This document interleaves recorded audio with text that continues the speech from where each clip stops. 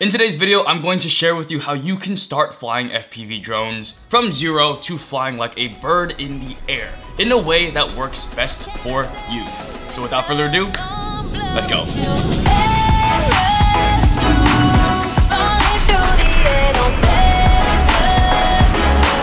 Today, I wanted to address a question I've been getting very recently and very often, which is how do I start flying FPV drones? I do feel I'm at a point where I'm getting more consistent work professionally as an FPV pilot, and I wanted to mix my experience with my research to give you guys a condensed video that breaks down everything and all these different paths you can take that will work best for you to get into FPV drones.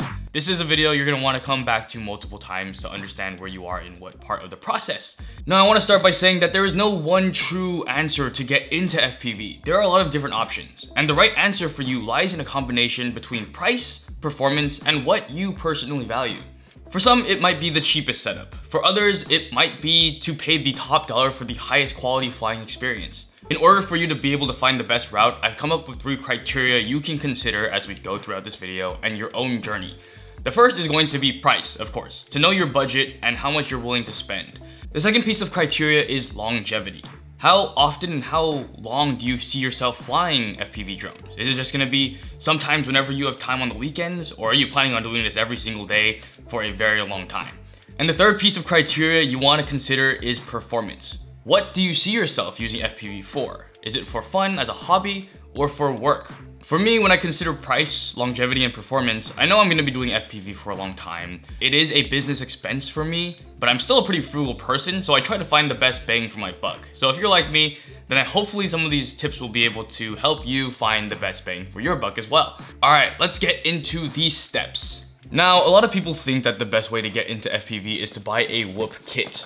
And the reason why is because not only does it come with goggles, but it comes with a drone that you can fly, and it comes with a remote, all in one bundle. And that's actually pretty great when you hear it at first.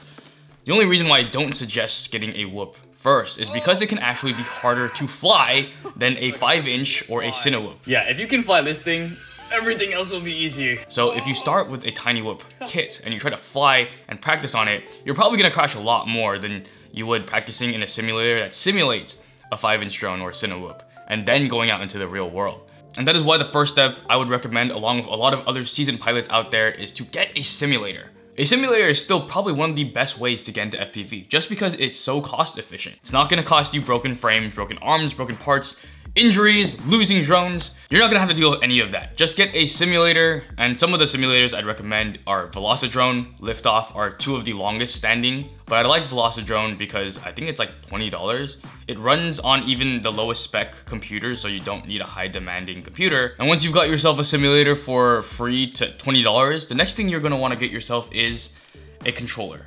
The reason you want to buy the controller first before anything else is because you can use the controller to link into your computer and practice on a simulator as if you're flying your drone without having your drone or goggles. It's amazing. It can be confusing trying to figure out which controller to get exactly because there are so many different kinds, sizes, price ranges of controllers.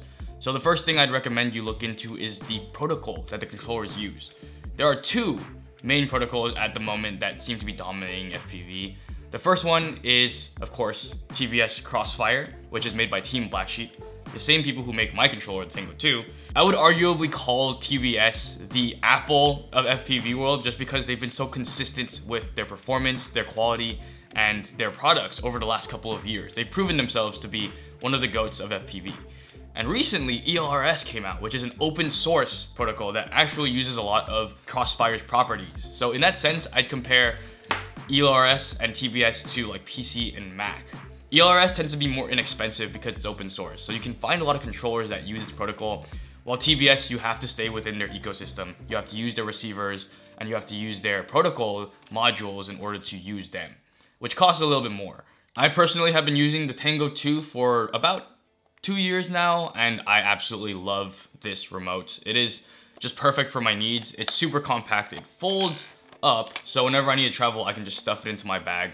Portability is a huge thing for my values. For you, it might be a completely different value. Maybe you don't care about portability as much as you care about price and having more space on your controller and more switches. Talking about all the controllers that are available to us would take so long and it would probably get outdated quickly. So I'm just gonna leave a list of resources down below in the description for you to check out yourself. And once you finally get into your simulator, you're going to want to practice understanding exactly all the movements that your gimbal and your controller has on the drone. The main things you're going to want to look up more and practice yourself is going to be throttle control, so making sure you understand how to make your drone go up and down. Roll, so making your drone be able to roll. And understanding pitch, making your drone be able to go back and forth. Understanding those 4 basic elements of flying, and then practicing turns and putting it all together to get the movements that you want. And you're going to want to practice in the sim as much as possible, because the more time you spend in the sim getting familiar with how to keep your drone in the air, the less money you're going to have to spend on broken parts, the less stress you're going to have losing your drone. It's just worth time exponentially. The next step that we're going to consider is choosing a video system, and more excitingly, choosing your pair of goggles. When it comes to choosing goggles, there aren't as many options as there are controllers and drones, so it won't be as much of a headache in that sense, but there are 2 very important different routes to consider. The first one is analog and the second one is digital. And this has been a very heated debate in the FPV community ever since I started, when digital was first coming out. People didn't trust it as much because analog had been the only way to go for the last 7 years. And there are very specific benefits that analog still has over digital today, such as latency, being able to react faster, which is really great for pilots that are racing, for freestyle pilots who are really reactive in their movements. The other reason you may want to consider analog is for the price, because analog products tend to be much more cost efficient and cheaper than the digital air units and the goggles. Besides that, I've never really flown with analog long term, so I can't speak on it, but I can say that a lot of community members who started in analog and eventually took the leap to digital have never looked back. Just because of the experience of the quality of the video, it's just so much more crisp. It doesn't look like you're looking through a 90 CRT anymore. And now with the DJI Goggles 2 and the O3 Air Unit System coming out, you can see in 1080p HD with low latency, all live. And this is comparing it to like the 480 240p quality that you'd be getting from like your analog goggles. Once you have decided on your controller protocol and your goggle system, now it's time you get to finally choose your drone. And this is where we're bringing all the things together. Once again, I have 2 options that you can choose from, and once again, you're going to decide which is better for you. The first option I have for you guys to consider are BNF and RTF, which are basically drones that come out of the box pre-built and pretty much ready to fly from the get. These would include options like the DJI FPV drone and the DJI Avata, which the drone's already built for you. It comes with goggles and everything that you need, and you can kind of just start flying immediately. Now, I do believe that BNF and RTF are amazing options, but I also think that there is something you may want to consider before you buy your first drone for FPV. FPV drones, due to their dynamic nature and the kinds of groundbreaking, limit-pushing shots you can get, you often end up crashing them. And then when you crash a drone that you don't understand how to fix, that's where it starts to become a problem. That is the reason why I would consider my second option I'm presenting you, and the option I'd recommend if you have the dedication and time, which is to build your first drone. This was the only way that a lot of pilots, especially in the last couple of years, had of starting to fly FPV. It was kind of like a rite of passage. And although it is a little bit of a learning curve and you have to kind of understand how to solder, which isn't that hard. Soldering isn't that hard. It just looks cool in the movies. And just having a knowledge of what kind of parts go into a drone, like the flight controller, the ESC, the air unit, and the motors, and the frame, it's not too bad if you learn from the right sources. It just takes a little bit of time. But the thing is, if you spend that time learning how to fix and build your drone, if you ever crash it, which is most likely inevitable if you're flying FPV, you can easily fix it for a fraction of the cost. Because motors by themselves, they'll cost you like $20-ish. Instead of sending it into DJI Refresh Care from a broken motor, they're gonna charge you like, I don't know, $50 to $100, and then you have to wait weeks for it to come back, versus just being able to do it in your room or your office. It's actually a really empowering and confident building process too, just being able to understand how to do this. But if time is really not something that you have, and building is not something you have a care for, and you're willing to just fly safe enough so you won't crash, or willing to face the consequences later and deal with them as they come, then Bind and Fly RTF is still an amazing option. As far as brands for the drones go, I would recommend the Avata actually for a lot of beginners because of how safe the drone is. And I'd recommend Cinewhoops in general for beginners because they're a lot safer. They're not as powerful, so you might not send it over a bridge as easily as you would a 5-inch. And they're protected, so in case you ever do hit something, hopefully not someone, at least you're not gonna rip their skin open. This is much safer. The two main drones I currently use are the newbie drone Cinema, which I wouldn't recommend to beginners because building this thing is a pain in the ass, if I'm being honest. One drone I know that's fairly simple to assemble is the Shen Drone Squirt V2. It is literally like 6 different parts. It's a frame, a base, some standoffs, and the ducts. Yeah, building this drone is actually a really fun, rewarding process. It looks nice, it's simple. And then the other one, if you want to go the crazy 5-inch rip at up to 100 miles an hour routes, then I would look into a couple brands for frames and BNFs, which would be Diatone, Newbie Drone, iFlight, or the TBS Source 1, which is also a very simple build with just the arms, the bottom, and the top, and you're pretty much good to go. I'll put some more links to resources that you can look into to decide which one's best for you once again, and I'll also include some links to the parts and the drones you can buy if you want to just grab them right now.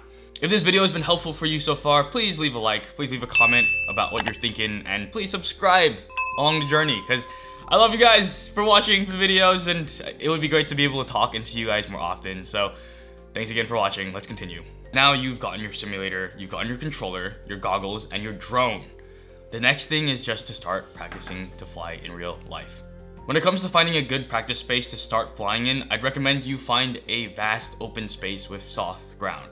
Grass is always a great floor because if you fall into it, usually it won't mess up your drone and it'll catch it so you won't smash into a million pieces like you would on blacktop or something. If you have an opportunity, try to bring a friend because when you're in the goggles, you're not going to be able to see around you just for safety. And if you can find a fellow pilot who may be a little bit better or is learning with you to practice and exchange notes with, that would be even better. And another pro tip that I would give to you that a lot of pilots gave to me when I was starting is learning how to fly line of sight. Just in the event that the drone stops working feed-wise in your goggles, being able to take it off and be able to fly your drone back to you without your goggles may help a lot. Not only that, being able to just visually see your drone and how it's reacting to your controls without being in a first-person cockpit may actually help you get a much better understanding of how your drone is going to fly when you're actually in the goggles. Once you are able to apply the previous steps, get in the goggles and up in the air, congratulations! You have taken your first steps to joining the ranks as an FPV pilot. And if you're somewhere along this journey, the biggest piece of advice I can give you is to be diligent with your practice and patient with your progress. FPV has a considerable learning curve and it can be an arduous process at times, but the payoff is oh so sweet.